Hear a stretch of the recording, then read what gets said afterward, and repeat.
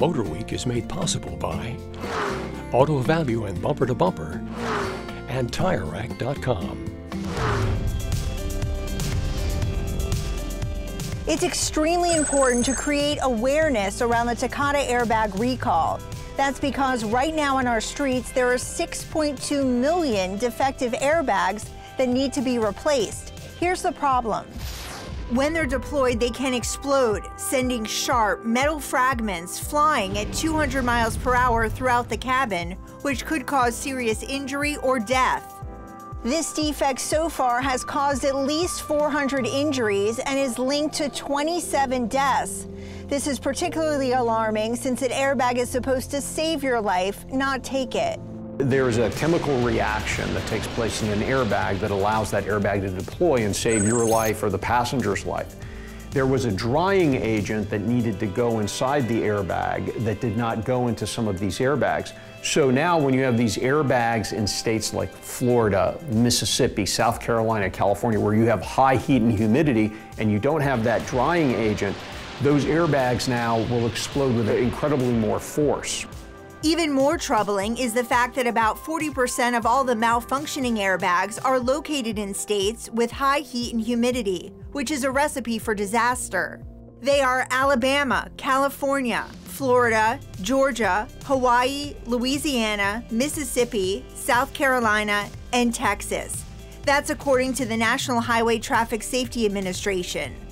A total of 19 automakers are involved in this recall. The defective airbags were installed in specific vehicles between model years 2001 and 2015.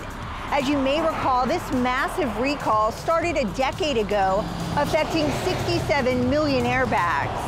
Those 19 manufacturers all responded very quickly, whether they had a few cars or a ton of cars. Some of the manufacturers have actually been sending people to your house, knocking on your door. They funded and work with nonprofits.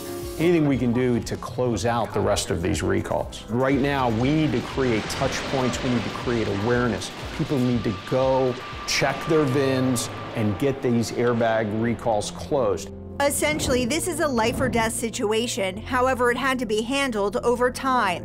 Whenever there's an open recall, sometimes the parts are not immediately available. And that does make it difficult because the OEMs are ready to close it, but if the parts have not been made, and the problem was this was such a massive recall, there just weren't enough airbags and airbag parts to fix the recall. So it had to be done over time. To find out if your vehicle is involved in the Takata airbag recall, head over to carfax.com/recall and enter your VIN number. You will find out immediately if you have a faulty airbag that needs to be replaced. If so, head over to your local dealership and they will fix it for free. The whole process should only take 2 to 4 hours, not very long considering this could potentially save your life or your family's life.